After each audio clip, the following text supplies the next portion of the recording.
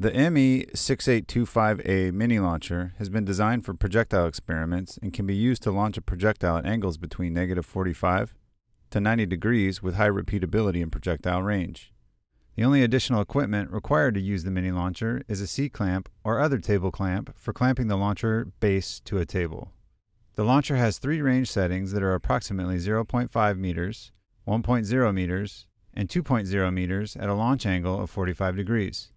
To adjust the range of the launcher, simply use the push rod that comes with the launcher to press the projectile further into the barrel. Pushing the piston back into the barrel will load the launcher, and each click as the piston is depressed further represents an increase in range, with 3 clicks being the longest range. To fire the launcher, clear the range and pull up sharply on the yellow cord attached to the top of the launcher. The launcher angle is easily adjusted using the thumb screws on the mini launcher base, and the built-in protractor and plumb bob on the side of the launcher give a convenient and accurate way of determining the angle of inclination.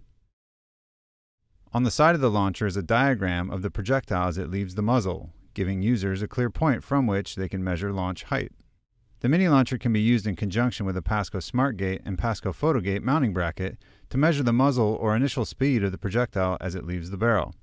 To do this, mount the Smart Gate to the Photogate mounting bracket using the small thumb screw that comes with the bracket, and then slide the square nut on the bracket into the T-shaped slot on the bottom of the mini launcher. Finally, configure your data collection system to use Photogate timing to measure the speed of your projectile as it passes through the 1.5 centimeter spaced Smart Gate beams.